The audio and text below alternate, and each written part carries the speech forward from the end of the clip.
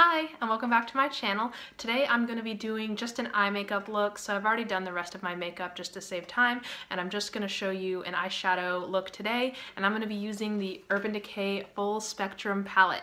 This is not new. This was really popular last October. That's when everybody on YouTube was talking about it, but it was limited edition. So it's on sale right now because they're phasing it out. So you can get this for $35, I think, and it was normally like $52 or something like that.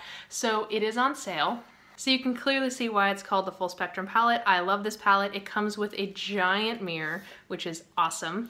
And what I love about this palette is like this makes sense. Like there's a story here. I love this. So here you have darker toned colors. Here you have the really bright colors, and then here are like more muted pastels, but it just works so well together. So any color you would want is in here. I've never owned a yellow eyeshadow, and now I own 3 and 4 colors that I can use as a yellow or a light green. So today I'm gonna be using this row of purples. We're gonna dip into a pink, and I'm gonna use some of this iced color. People were really disappointed with iced because it wasn't as pigmented as the rest of them. This is what ice looks like on. It's very shiny, but it's not as pigmented as the other colors in the palette. Even the white is more pigmented than that.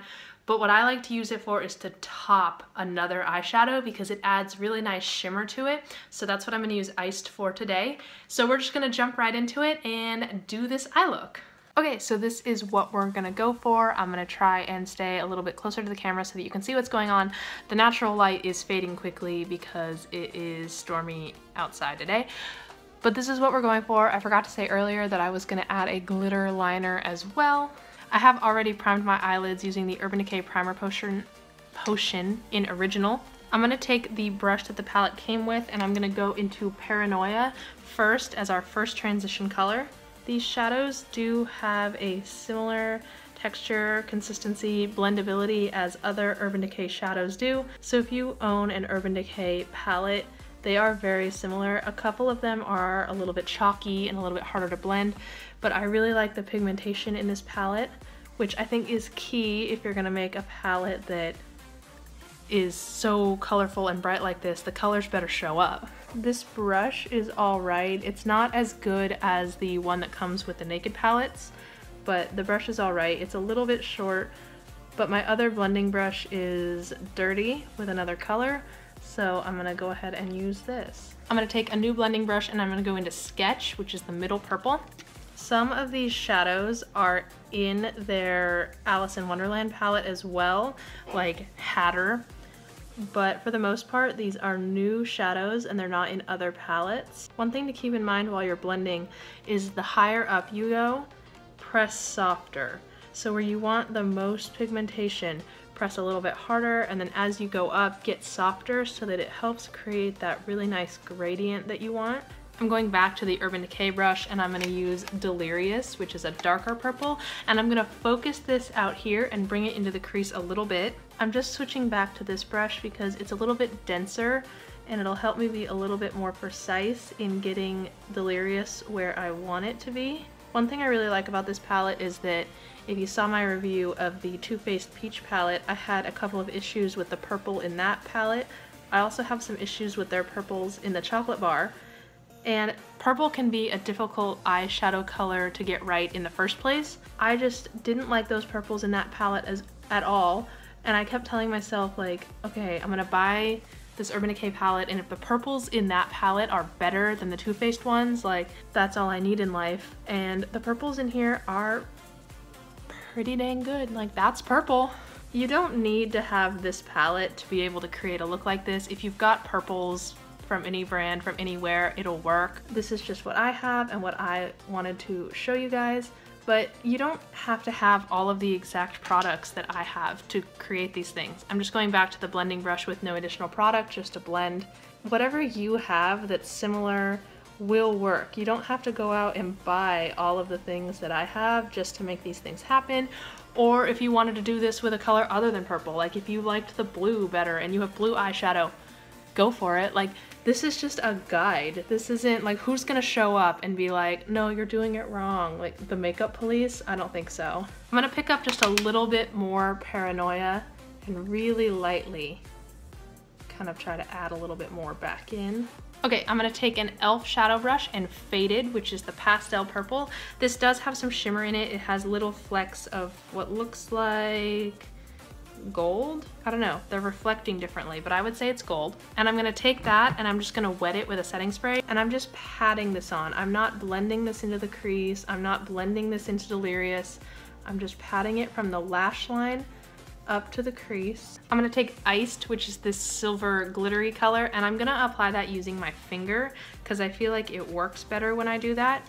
So I'm just taking some of it and I'm gonna pat it right on top of Faded. And this just adds more sparkle and more shimmer, which is what I always want.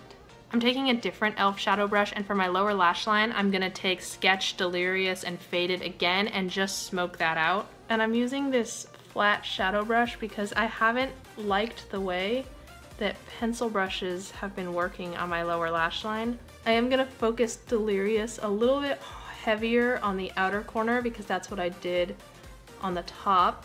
I'm using the other side of that brush to go into Iced and Bump, and I'm gonna use that for my inner corner highlight, and then I'm taking Bumped on its own for my brow bone highlight. Okay, so that's all I'm gonna do shadow-wise. I'm gonna take this Aurora eyeliner pen in black, and I'm gonna add the first eyeliner wing that we're gonna do.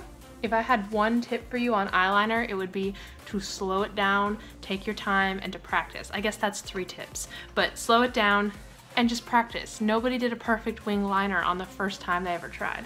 Okay, so we've got the black wing on. I'm gonna let it dry for just a little bit, and I'm gonna add the second wing. This is the NYX Liquid Crystal Body Liner. I wouldn't use this anywhere except my eyes, so I don't really know what body liner means. Dramatic Sparkle. Is that the color? Dramatic Sparkle. Anyway, I bought this because it looked like it might be a really good dupe for Urban Decay's Midnight Cowboy. It comes with a really thin tip. It wasn't hard to like put it on top of the black liner that I have going on because this is so thin. One thing I also learned about this while I was doing the other eye is that if you wanted to do this first and then put black over the top of it, you could. I was also able to go back over with black and correct any mistakes that I had made. I'm trying to stay in frame for you, but I needed to move the mirror so that I could put my elbows down. Take your time with this as well. There's no rush. Okay, while I wait for that to dry so that I can touch up the parts that are a little messy, I'm going to tightline and line my waterline with this Wet n Wild eyeliner in the shade Black. This does dry pretty quickly, so it's not like you need to wait minutes and minutes for it to dry. I just didn't want to try and go back over it with this black eyeliner until it was completely dry. So with the black, I'm just cleaning up any of the areas that I felt like the gold got a little too thick and got onto the black eyeliner. I'm gonna curl my eyelashes before I put mascara on because I haven't curled them in a couple days. This is just from Forever 21. This isn't fancy, but I actually really like it, so. And then I'm gonna finish the eyes with a nice thick coat of Urban Decay's Big Fatty Mascara. I should say that this is not a sponsored video. Urban Decay did not pay me to say all of these things and use all of these products. I just really like their products. There's another Urban Decay product coming up soon. Okay, so that completes the eye look. I'm gonna do a setting spray and then put lips on. So I'm gonna use Urban Decay All Nighter setting spray. Okay, so I was gonna put a lip color on, but every color I tried, I just wasn't really feeling it, and I felt like it was just detracting from the eyes no matter how light I went. So I'm skipping lips today, but that completes the eye makeup. I think it turned out really good, really glam. I'm actually going to work now, so I'm gonna be wearing this at work, but you know what? If you want to see more tutorials using the Urban Decay Full Spectrum palette, let me know because there are so many possibilities in this palette because there are so many colors. So let me know if you want to see more of that. Thank you for watching this video. Please give it a thumbs up if you liked this look and subscribe to my channel if you haven't already, and I will see you next time.